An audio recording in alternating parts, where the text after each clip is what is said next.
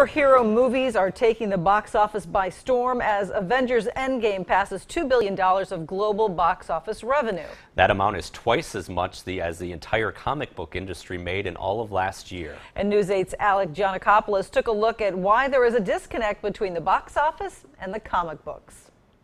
After 2 weeks in theaters, Avengers Endgame has made more than $2 billion, showing that comic movies can dominate the box office. But what about comic books? We've definitely seen a big boom in the industry. In the last 5 years, comic book stores have seen a near $80 million growth in year-to-year sales, possibly thanks to the movies. However, sales have fallen in the last 2 years. So while many watched the latest Avengers movie, not nearly as many are reading the Avengers comic book. The movies are quite different than the books themselves, so we often find that even though you really like an Avengers movie, it doesn't mean that the current lineup is going to be exactly your thing. I think they're two completely different things, and I don't really think it's fair to compare them because it's a different experience. While the movies do have people interested, I've never read the comics. I kind of want to, though. Potential comic book readers simply don't know where to start. I watched a lot of videos about the comic books, and I think there's just so many. I think that definitely is a bit daunting.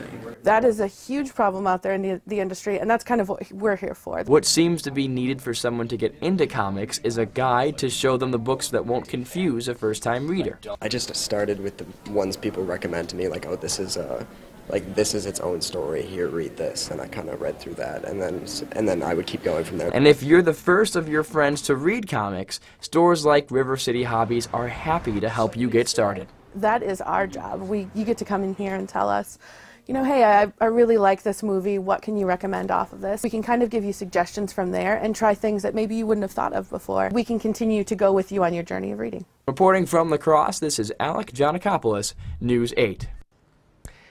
Well, the superhero craze shows no signs of slowing down as Spider-Man, Far From Home, and Joker are two of the 4 comic book movies still to hit theaters this year. Going to be a busy summer. All right. Well